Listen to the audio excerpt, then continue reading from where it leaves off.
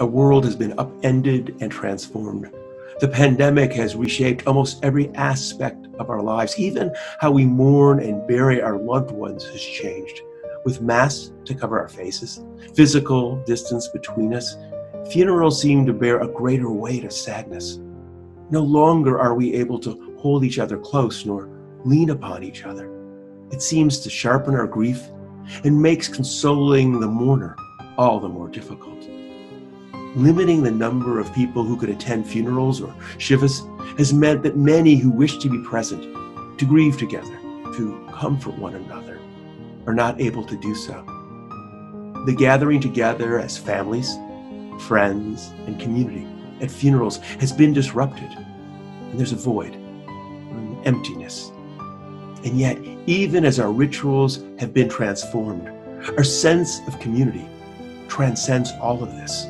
We have remained a community of families and friends who care and wish to support one another through our loss and our grief.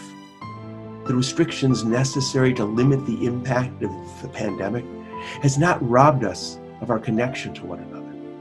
It has not stolen from us the memories that have been forged, the bonds that have been shaped, the knowledge that though we stand apart, we are still joined one to another. Thus, we set aside this time to remember those members of our Cincinnati Jewish community who have died from August 1st, 2019 through July 31st, 2020. As their names appear on our screens, we know that each was a unique and sacred person whose lives touched the lives of others.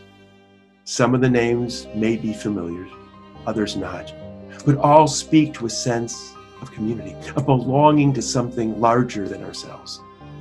As we see their names, we remember their lives and know that while we are lessened by their death, our community was enriched by their lives. In this act of remembrance, we affirm that death cannot take that which is locked in our hearts. With our tears and our sorrow, we remember. With our courage and our strength, we do not forget. Acts of kindness, deeds of courage will remain. Beauty created, wisdom shared, is not lost. With our tears, in our sorrow, we remember. El male rakamim, shochin bamromim, hametzei menucha nechona al kanfei hashechina.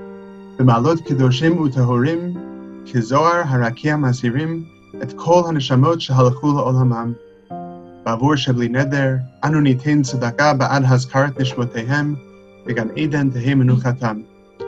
לכן בעל הרחמים יסתירם בסתר כנפיו לעולמים, ויצרור בצור החיים את נשמותיהם. אדוני הוא נחלתם, ינוחו בשלום על משכבותיהם, ונאמר אמן. God, full of mercy, who dwells on high, grant fitting rest on the wings of the divine presence, in the heights of the holy and the pure, who shine like the radiance of heaven, to all the souls who have gone to their eternal home. And to this we pledge, without formal vow, to give charity in their memory.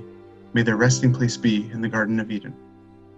Therefore, Master of compassion, shelter them in the shadow of your wings forever, and bind their souls in the bond of everlasting life. The Lord is their heritage. May they rest in peace. And let us say, Amen. We continue with a poem by Hannah Senesh, the brave Hungarian Jewish paratrooper who rescued fellow Jews during the Holocaust. Though her young life was tragically cut short, she remains a symbol of hope and the promise of a better tomorrow. There are stars up above, so far away we only see their light, long, long after the star itself is gone. And so it is with people whom we love. Their memories keep shining ever brightly, though their time with us is done. But the stars that light up the darkest night, these are the lights that guide us. As we live our days, these are the ways we remember. We remember our loved ones by repeating their words of wisdom, speaking of their good deeds, teaching their Torah, living their values, cherishing their traditions, ensuring their legacies, saying their names with love, allowing them to be our guiding lights. These are the ways we remember. At this time, we'll recite as we remember them. At the rising of the sun and at its going down, we remember them. At the blowing of the wind and in the chill of winter, we remember them. At the opening of the buds and in the rebirth of spring, we remember them. At the rustling of the leaves and in the beauty of autumn, we remember them. At the beginning of the year and at its end, we remember them. As long as we live, they too shall live, for they are now a part of us as we remember them. When we are weary and in need of strength, we remember them. When we are lost and sick at heart, we remember them. When we have joy we crave to share, we remember them. When we have decisions that are difficult to make, we remember them. When we have achievements that are based on theirs, we remember them. As long as we live, they too shall live, for they are now a part of us as we remember them. When we leave a place of mourning, the traditional blessing that we offer one another is, may God comfort you among the mourners of Zion and Jerusalem.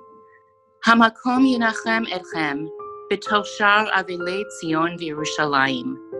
The name for God in this blessing is Hamakom, which means the place. It's significant that we are comforted by a God who is called the place. Of course, this name for God does not refer to an area where we are physically assembled, but to a concept that we are bound together by our grief under one divine shelter. Although we are scattered throughout the world, we are brought together in Hamakom, in God, in the place. This blessing is a reminder that we are not alone in grief. We are part of a community of mourners. We are among the mourners of Zion and Jerusalem. Our community encompasses every individual who grieves and our people as a whole. As a community, we grieve the national crises, the pandemics, and our communal losses. Together, we also grieve our individual losses, the death of family and friends, and the loss of time spent together. During these holy days, we are not all in one room, but we are in one place. We are united under a spiritual umbrella, united as a people, united by our common humanity. On these holy days, we might be more cognizant of the ways that we are spread around the country and the world. But because of Hamakom, we are gathered together in one sacred space. On these holy days, we might feel isolated, but because of Hamakom, we are not alone. May this year be a sweet year, a good year, and a year during which you find comfort wherever you are under the canopy of a holy place. Let this be God's will. Ken Yehi Ratzon. Shana Tova Umetuka.